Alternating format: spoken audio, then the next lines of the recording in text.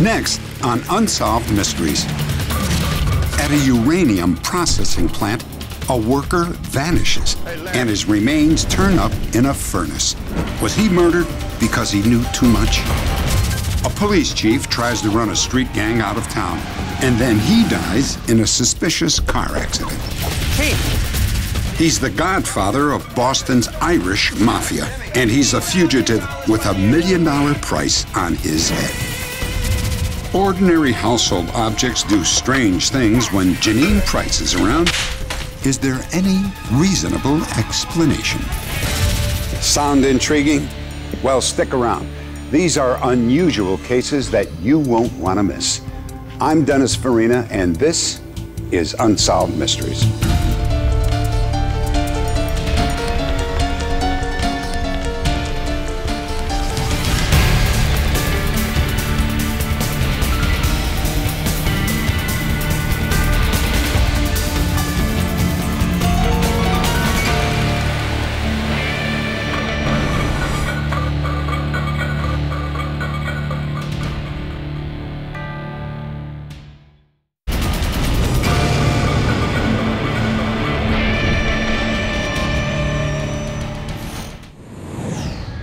Fernald, Ohio, 20 miles northwest from Cincinnati.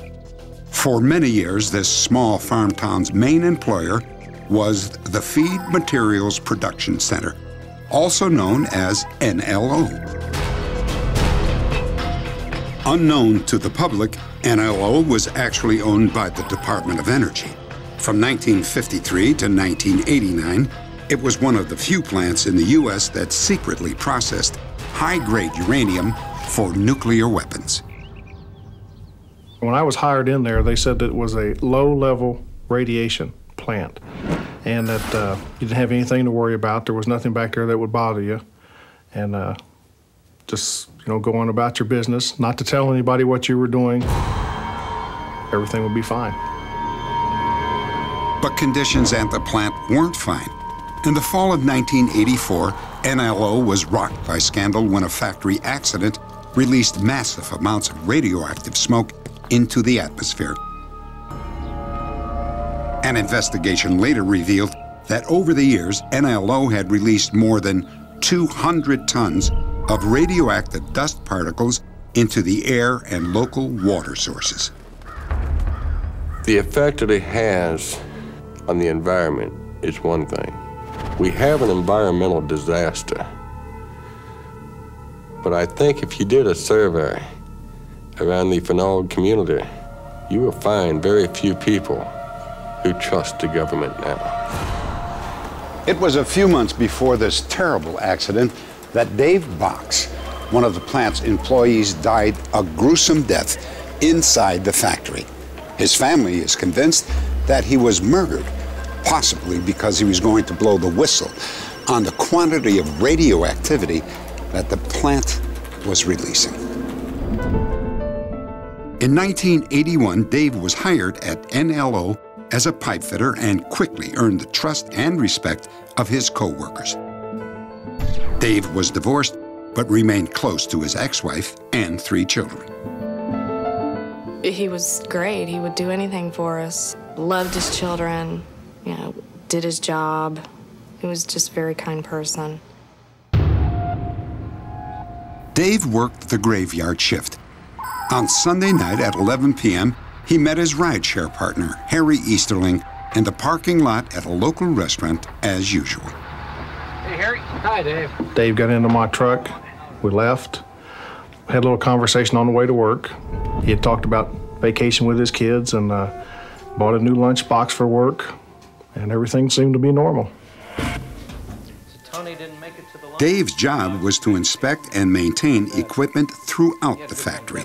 This included making sure that the safety pumps and dust collectors used in the uranium processing were working properly.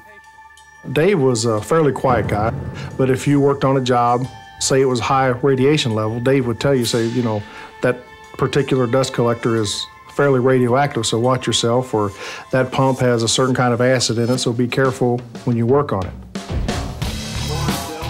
Only the maintenance crew and security personnel worked the graveyard shift.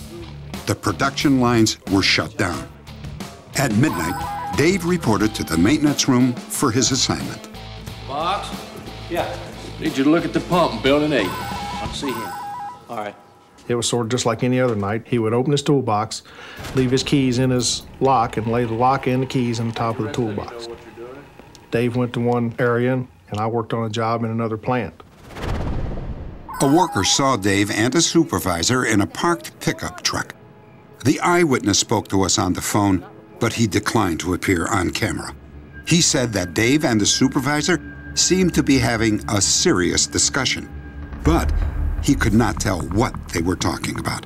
He noted the windows of the truck were rolled up, even though the weather was hot and humid. An hour later, the same witness ran into Dave on the factory grounds. Can you help with that? No, just put my tools away. All right. He noticed that Dave was walking towards Plant 4, not Plant 8, where he'd been assigned. It was the last time that Dave Box was seen alive.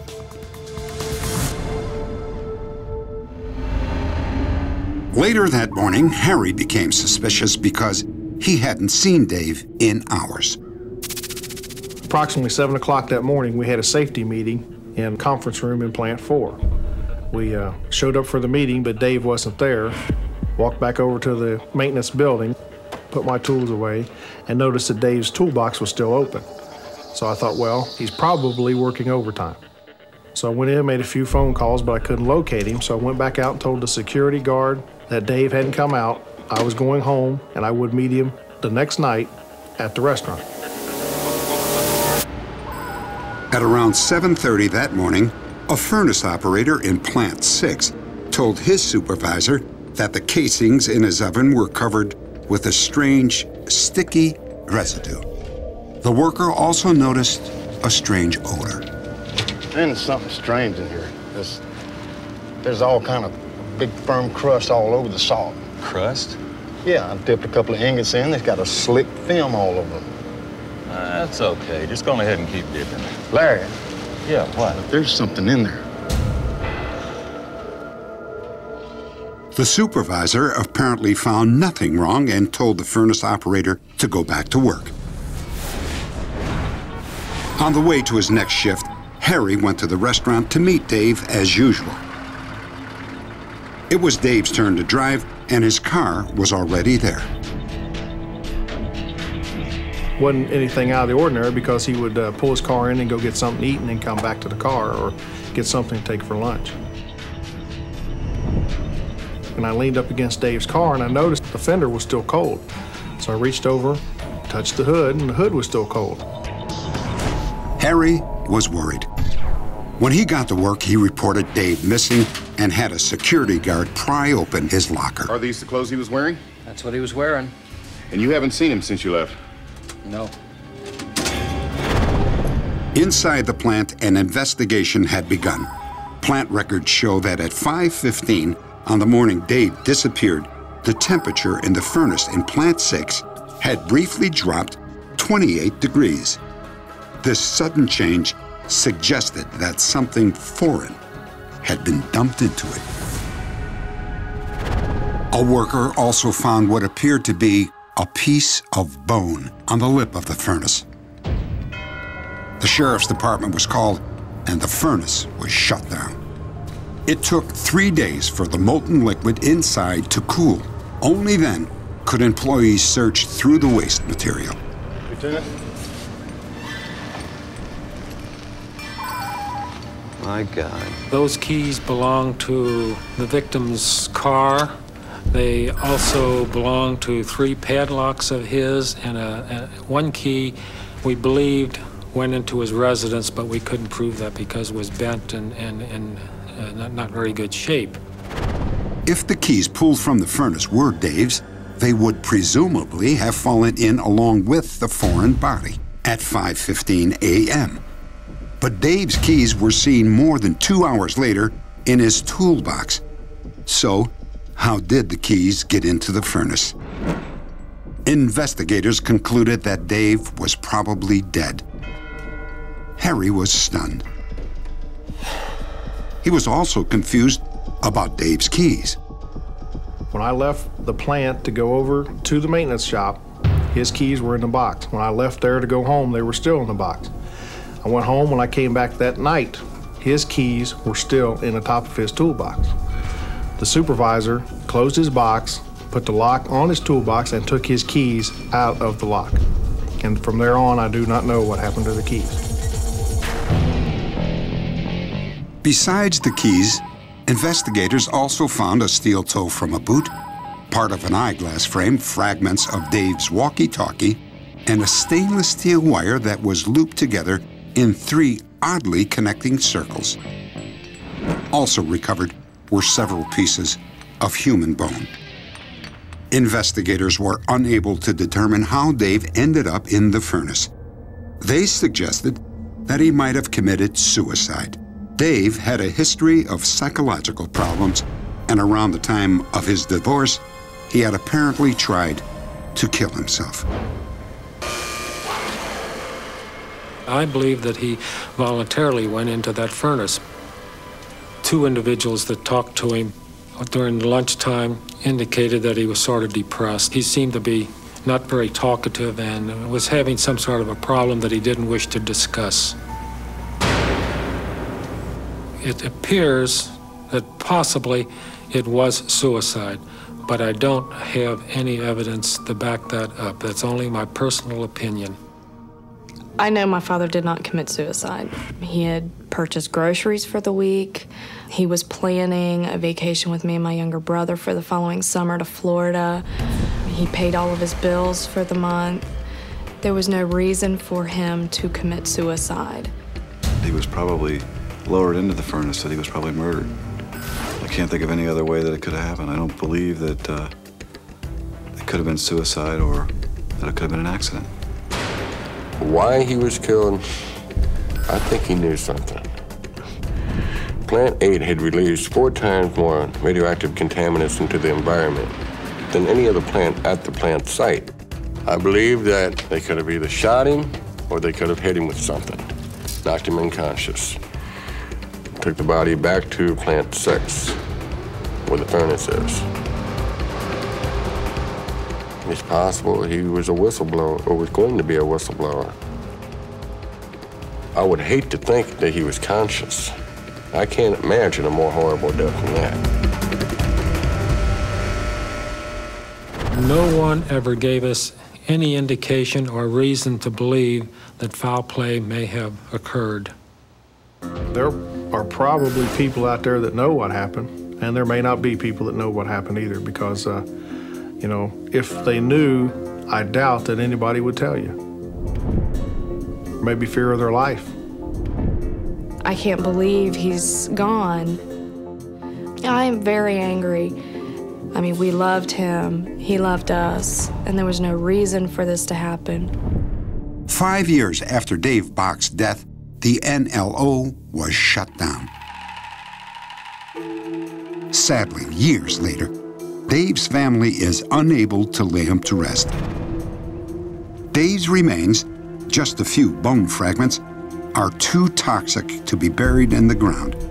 They have been sealed in a drum and shipped off to a Nevada test site for storage with other radioactive materials. How Dave died and why remains a mystery. If you have any information, please log on to our website at unsolved.com. I, Robert Hamrick. Next, a small-town policeman stands up to a street gang, and then he dies in a suspicious car accident. Chief!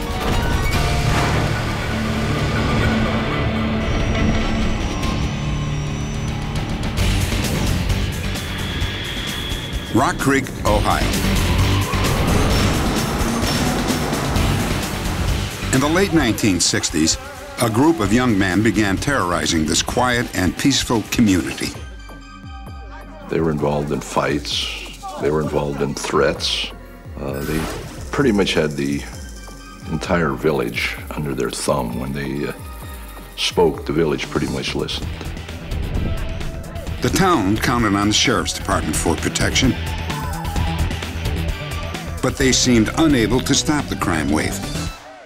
So the citizens decided to start their own police department. I, Robert Hamrick, solemnly swear. Robert Hamrick was the third man in less than 6 months to take charge of the new police force. The other two had left after receiving threats from members of the Rock Creek Gang. But Chief Hamrick was confident that he could clean up the town. So help me God. So help me God. Congratulations. He wanted it to be a nice, friendly town. He wanted, to get this gang off the streets so that people wouldn't have to be afraid of him. Almost immediately, Hamrick and his family were harassed.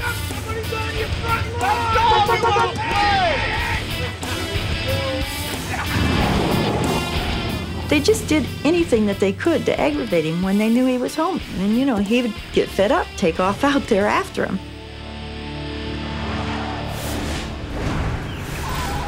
Five months after he was sworn in, Chief Hamrick investigated an abandoned building on the edge of town.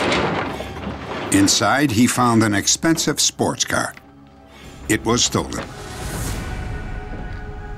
We come across it, fingerprinted it, and we bugged the building because we didn't know who was there. Bob was hiding in the office, and when they set up, we jumped on and busted him. Freeze! Hands in the air! Get him up! Get him up! The suspects were believed to be members of the Rock Creek Gang. They were arrested and released on bail. Shortly after these guys was arrested for the stolen car is when the threats came in on the telephone. But this one day, I was in the kitchen, and the phone rang. Hello? It was a man on the other end. And he said, tell your husband to leave things alone and get him out of town, or he's going to be hurt, and he's going to be hurt bad.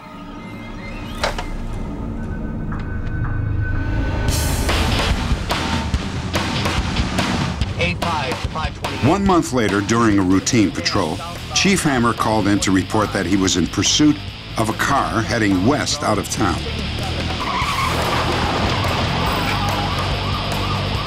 An hour and a half passed with no further radio contact. Finally, the dispatcher requested that deputies try to find the missing chief. A11, check calendar road for A5. Haven't heard from him, but we've been able to reach him since 1:51. 4 hours later, Hamrick's patrol car was located on an isolated road. It had hit a tree. Chief! Chief! Hamrick was semi-conscious and barely alive. Hey, 11, this is 528. Send out a signal 29. Chief Hamrick is hurt real bad. He had head and facial injuries. I was surprised to find him moving when I got there, And then my next thing was to get him to keep him from moving so that he wouldn't do further injury to himself. Blood covered the back seat of the car, and Hamrick's service revolver and nightstick were missing. And the car's ignition and lights were switched to the off position.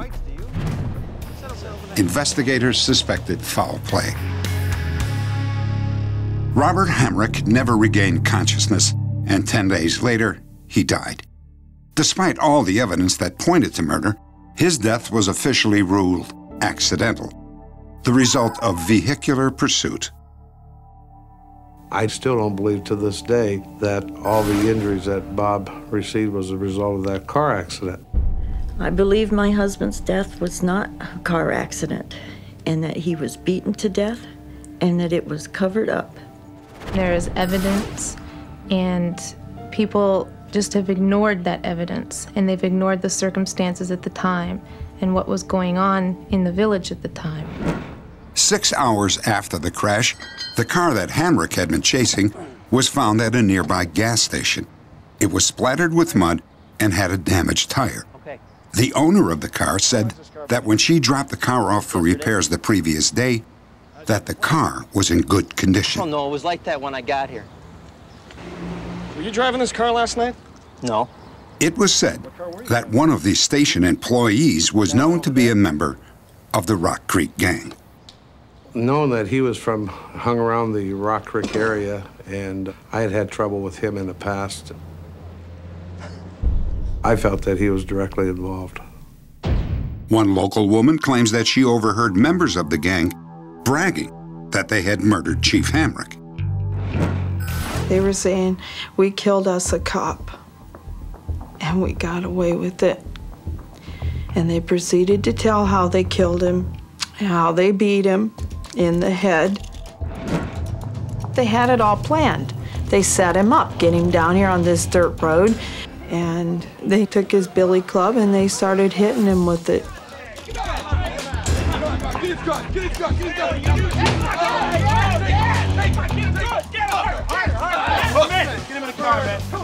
They put him back into his car, and then they left him there. Left him to die. I knew in my heart they would never get caught. I just hope that we find out what actually happened. And if we find out who's responsible, that they pay for what they did. They took my father from me, and I think it's time that they got something taken from them. For now, the case of Robert Hamrick is officially closed. However, authorities are prepared to reopen it if new evidence is found. If you have any information, please log on to our website at unsolved.com. Next, he's the godfather of Boston's Irish Mafia, and he's on the run. That's respect! And if you know where he is, it's worth $1 million.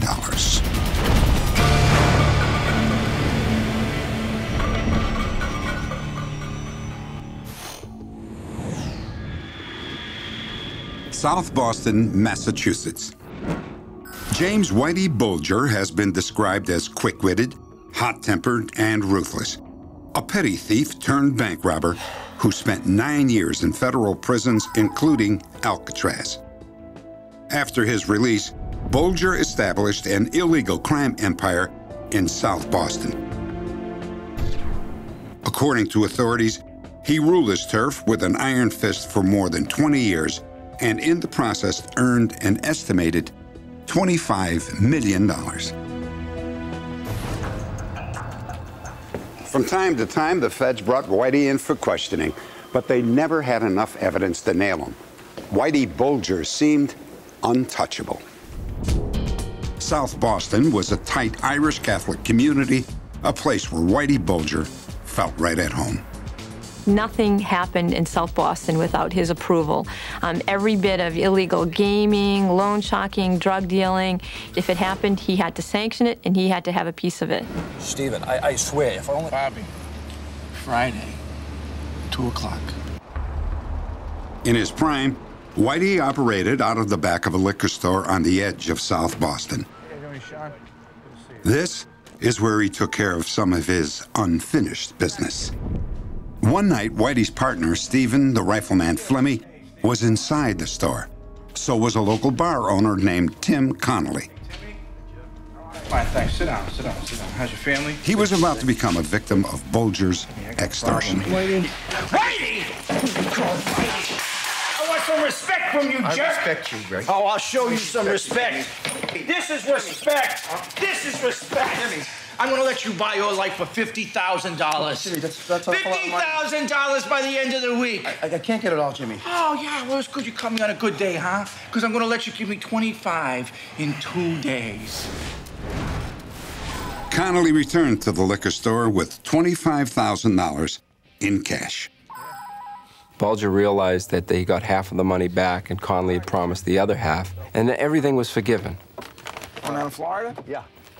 Connolly claims that Bulger then came out, put his arm around him, and said, "Now you're our friend again." Thanks. But Connolly didn't like his new friends. He went to the FBI and helped them build a case against the so-called Don of South Boston.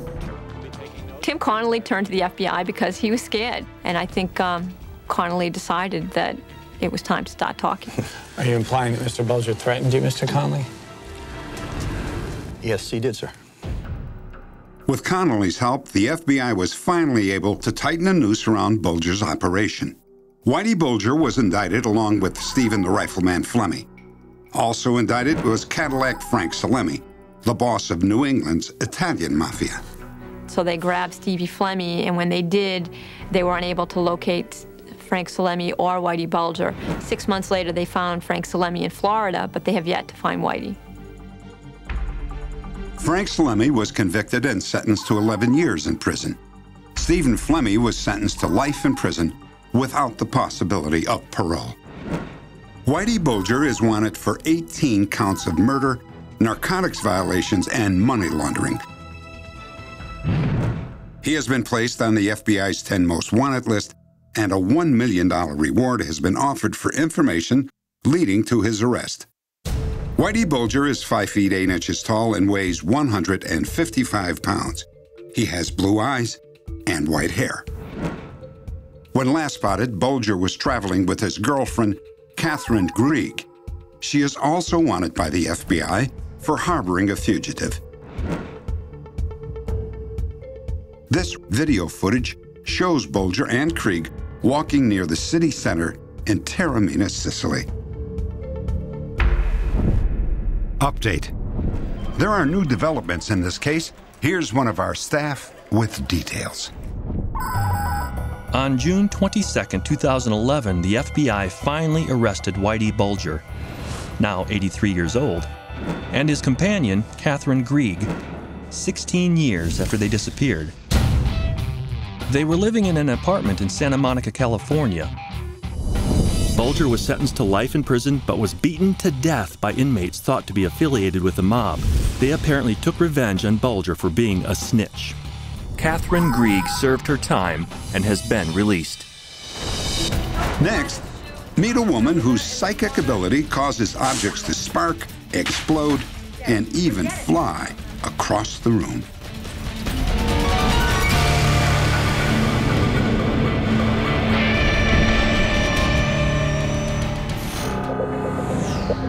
Long Beach, California. Janine Price is an ordinary woman with extraordinary powers.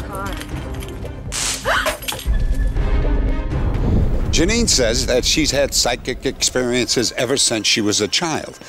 They began with an ability to read minds and to predict the future.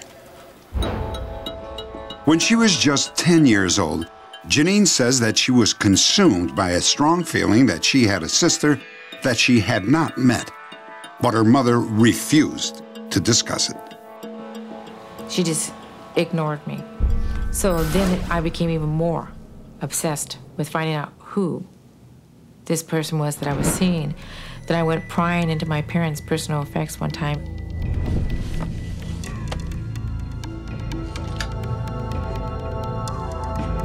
There were a lot of pictures of children, but this one picture I came across, when I touched it, I knew it had to be the person. Mama. What? Who's this? This is me. Where did you get this? Mom, who is it? It's nobody. It's just a picture. I know who this is. It's my sister, isn't it? Janine's mother finally admitted that Janine did have a half-sister, Judy, from her father's previous marriage. I then told my mother that, Mom, I know I'm going to meet her one day, and right after I meet her, she's going to die. But she says, something's going to happen to Judy. She says, I know she's going to die, and it's something with her head. Something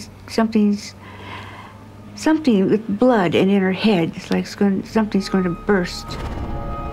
When Janine was older, she finally had the opportunity to meet her half-sister. One day, her brother, Andrew, showed up with the long-lost Judy. Hi, Janine. Judy. How are you? We bonded very, very quickly, very closely, matter of fact. Your eyes are exactly... I never told her that I had a feeling that she was going to have a short life after she had known me. I just knew it wasn't my place to do so. All the time, there were times where I want to say, Judy, no, don't go out the door, because you're not going to live. And I want to spend a lot of time with you. Within a year, Judy was admitted to the hospital complaining of severe headaches. Her doctor said that it was only migraines. But Janine recalls that on her first visit, she sensed that her childhood premonition would soon come true. As soon as I touched Judy, the sense of death and illness was so strong. I think I became too overbearing with the doctor. I started suggesting that he take x-rays of her skull and her brain and CAT scans. She needs a brain scan. Brain scan? Yes. Is there some medical information I don't have? Do you know the name of a former doctor? No, but it's very important. You see, I didn't want to tell you this, but she has a brain aneurysm. I remember the doctor telling me, "You don't even know what you're talking about. You're not the doctor." And I said, "No, I'm not, but I know my sister has an aneurysm on her brain." I remember distinctly Janine warning everyone what they did for her wasn't enough, that she needed, something to detect. There might have been an internal problem. Indeed, there was, because shortly afterwards, she died. Judy died at the age of 35. The cause of death? A brain aneurysm. For Janine, the loss was devastating. She sought out Dr. Michael Persinger, an expert on psychic phenomena, to help her understand her own abilities. When individuals feel that they can see into the future and they have verified experiences of precognition, what you find is that these individuals' brains are organized in such a way as that they can make connections between events that most people cannot. Dr. Persinger believes that psychic episodes result from short bursts of high levels of electricity within the brain, similar to epileptic seizures. What precognition is that you're seeing things in time outside the normal temporal frame. Well, suppose portions of the brain that mediate space and time are suddenly enhanced in terms of activity. According to Dr. Persinger, the brain of someone with psychic abilities is something like a television that can receive channels that others cannot. During what he calls psychic brain seizures, they are more capable of receiving and transmitting these signals. Of the 30 or 40 individuals with Janine's profile, many of them also report having the ability to influence objects at a distance. The experiences such as light bulbs exploding around them, radios failing, glass breaking. Did you turn the light on? No, I was in the other room. There were several incidents where things actually exploded in my hands. I remember one time I was holding a coffee pot. We finally had to remove all our glasses out of the house because they were, if I touched them and if I got upset, they would break in my hand. In general, it appears that these occurrences are associated with stress and tension. And the theory is that they are a means of the mind or the brain to release the stress or tension in the individual. Janine says that a number of psychokinetic activities occurred during a very stressful time of her life. I can't talk to you like I've seen her get real upset. She and her ex-husband had words, and it was really a trying situation. Oh, what was that? Oh! It was just like a magnetic force just went and just pulled it off the wall and slung it to the other side of the room. We were going out to the car one day, and I wasn't even angry. I was just charged up. Mom, can I have $1 for lunch? I'll give it to you in the car. The force was so strong that the energy that was coming off my hand actually caused sparks, and the keys flew up out of my hand. Marie, come here. What? Can you warm this up? One of the most dramatic incidents apparently happened when Janine asked her son to warm up a baby bottle in the microwave. I put it on for 1 second, and my mom got mad. She went over there and touched it and reset it.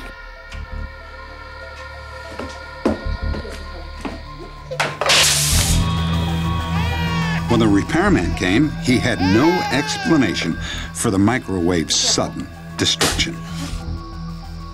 We do not know what type of energy it is, so we invent a term for it, PK, psychokinesis.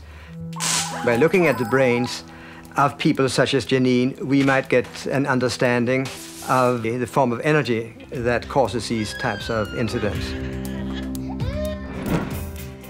Scientists still cannot explain the mysterious forces of psychokinesis. But the exploration has helped Janine and others like her cope with the powerful forces in their lives. What?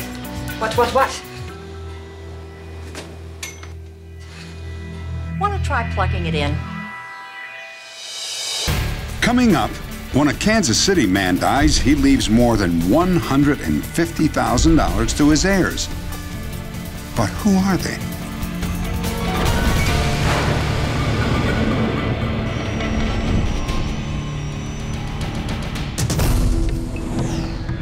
Kansas City, Missouri. Like many elderly people in America, George Marsh lived the last years of his life alone. He watched the world go by from a wheelchair at his favorite window in a nursing home.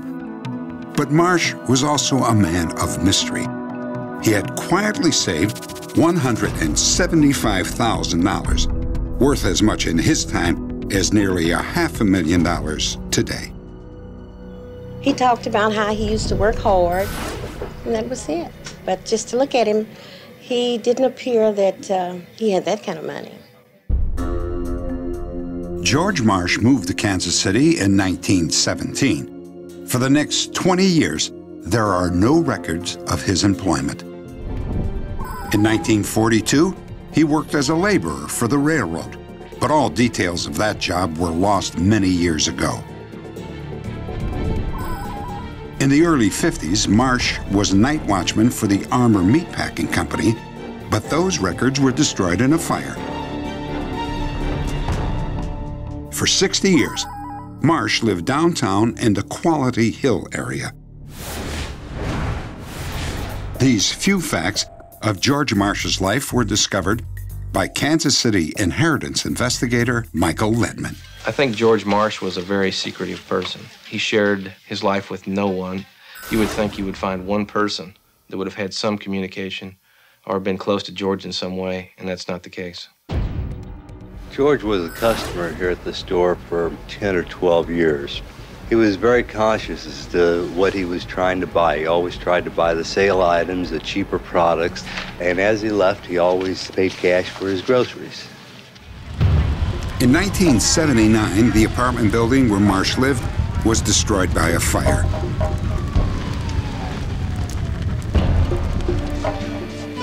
George lost his home and all of his belongings. Totally alone, he was forced to move into a nursing home. He just sat in a chair all day long. He didn't have anything to say. He spoke with an accent like he might have been German. He was right-handed, and the middle finger on his right hand was cut off at the joint.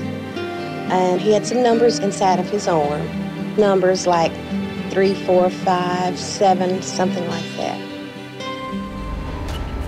Voter registration records show that George may have been married.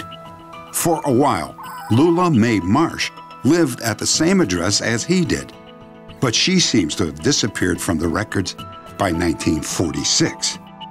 He told me one day when I asked that he had a son, but he said, I have no idea where he is. I haven't seen him for years. I don't know anything about him. And then tuned me out. He was not willing to elaborate. After George died, it turned out that George had 9 secret checking accounts in 4 different banks, for a total of about $175,000. Today, that would be worth nearly $500,000. But George left no will. This is all that remains of George R. Marsh, an envelope that contains the personal belongings of his turned over to me by the nursing home. And that's a birth certificate, some pictures, a divorce decree. According to his birth certificate, George was born in Czechoslovakia and christened Josef Zelenka. The most mysterious thing about this case is the fact there has been a change of name, apparently. The fact that he leaves a lot of money. We really don't know how he accumulated that money. and that there's no heirs, and he cut off any connection with heirs. One paper showed that he divorced a woman named Catherine Zelenka in 1932. There is no mention of George's son or of Lula Marsh. He also left behind 5 old and yellowed snapshots. The name Catherine was written on the back of this picture. This one has been signed your loving niece, Eleanor. And this may be the only existing photograph of George Marsh. The boy shown here may be George's son. Update. After our broadcast, we received a call from one of George's long-lost relatives, his niece, Eleanor. When I looked up and saw my senior high school picture on TV, I couldn't believe it. So then when he read your loving niece, Eleanor, I was just stunned. I was just amazed. And then the very next picture was Uncle Joe, and I said, my gosh, that's Uncle Joe. The Zelenka family lives in Rock Springs, Wyoming. George's brother Jim has been looking for him for years. I never know, no idea why he kept away from the family, because there was no hard feelings. We were all united, always. The estate of George Marsh, who was known to his family as Joe, will be divided between Jim and Eleanor and Joe's other surviving relatives. But more importantly, they want to keep his memory alive. They have brought back his body to the family burial site. The money, it don't mean as much as finding out where he's at.